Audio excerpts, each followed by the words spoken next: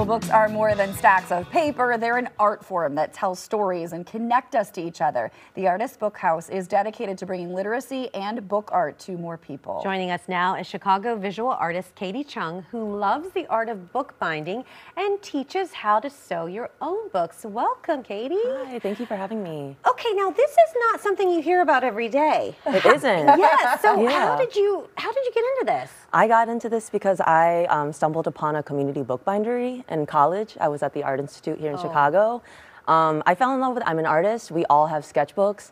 I was a broke college student. I wanted to know how to make my own. And then I just got obsessed with it. I've been teaching for years now, and I just love sharing the skill. That's so cool. And you're going to show us some of that skill in a bit. But Yes, first, the event that you're part of is with the Artist Book House. Can you tell us a little bit about that organization? Yeah, the Artist Book House is an organization of really bookbinders, writers, all different types of makers. We're trying to come together and establish a bookbinding hub in this city. Most major cities have a bookbinding hub, but we want to establish a permanent location.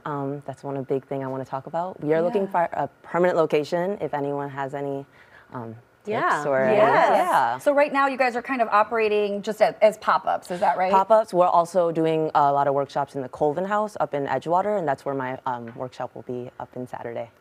Tell us about some of the tools that you would need when you're doing bookbinding. We see some of these on the table here. Yeah, so I have a couple fancy tools out, but really you need a needle and thread. That's really it. There's some things like bone folders, some beads wax. These are things that kind of help, like an awl to pre-poke holes.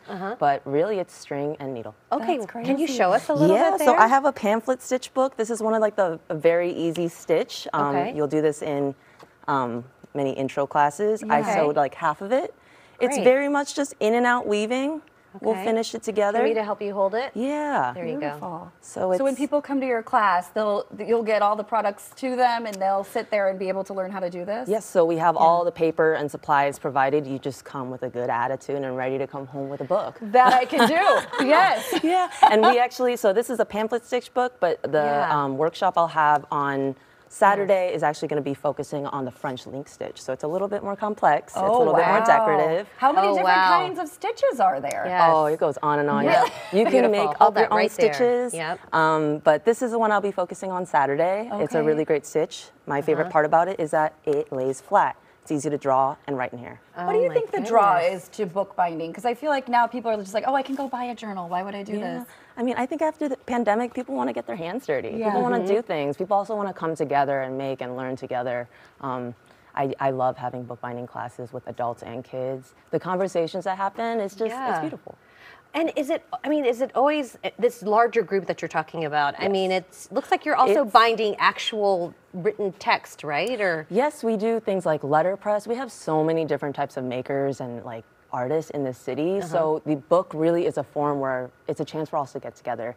Printers, letterpress printers, it's sewers, it's paper makers. You know, if you think about the process of a book, there's so many different materials and processes. So let's all come together. Why do you think we don't have a hub in Chicago? You know, things just shift. Yeah. We're just ready to find a new one. That's what we're going to focus on. Okay, excellent. So if people want to donate or if they want to come to your class, how do they do that? So please sign up online. We have 3 more spots available for this Saturday. Okay. And then we have upcoming events like lectures, panels, different workshops.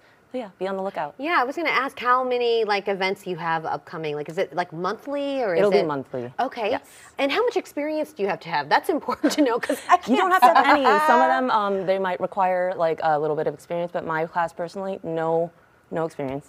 I can imagine if I was gifted one of these notebooks, what a special gift that would be. If you were actually able to do that yourself. Yeah, that is awesome. Thank you. Thank you so much. This is really cool. The Sewing Book Workshop is selling out quick, as she mentioned. It is this Saturday, November 18th at 11 a.m. at Colvin House. If you'd like to register or learn more about the Artist Book House or donate a space to them, head over to artistbookhouse.org. Thanks so much for being here, Katie. Yes, Thank you. Thank you.